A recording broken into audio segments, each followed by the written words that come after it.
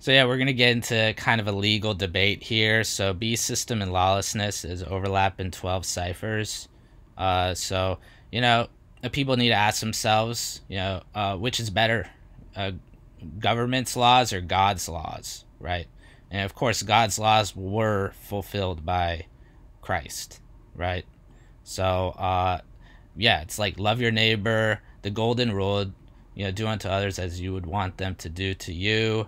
Love your enemies, being pure in heart, I just don't want to be around a bunch of, spiteful, hateful, lawless people who are violent, steal, and, attack others and, no love, no sympathy, only care about themselves, that type of thing.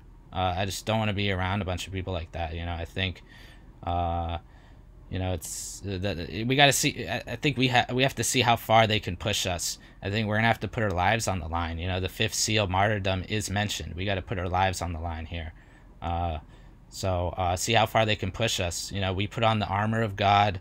We go on defense. See how far they can push us, and all we got to do is just keep the faith till the very end. Finish the race. So that's all I'm saying. And also, we gotta, wake them up. Tell them the truth, right? Like, ask them, like, who do you think you're serving? Mention the Beast of Revelation, the NWO. One world government, one world currency, one world religion. Tell them about the rigged sports. The suspicious deaths and all these other things, right? So, it's important. This stuff's important, right? So, yeah. Anyways, I'll just leave it there. See you guys.